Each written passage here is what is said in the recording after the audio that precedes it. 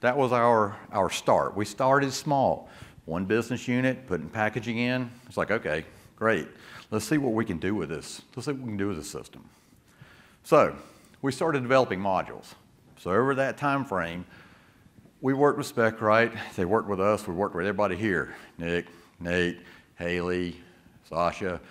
I pretty much worked with everybody here because we've been working with them for 6 years or so, and developing these 13 modules. Anywhere all the way from from packaging specifications, finished goods specifications, raw materials, inspection, supplier assessments, change request. What else do we have up there? New product development, project management, Kappa. We have all these modules. All of them are available for us.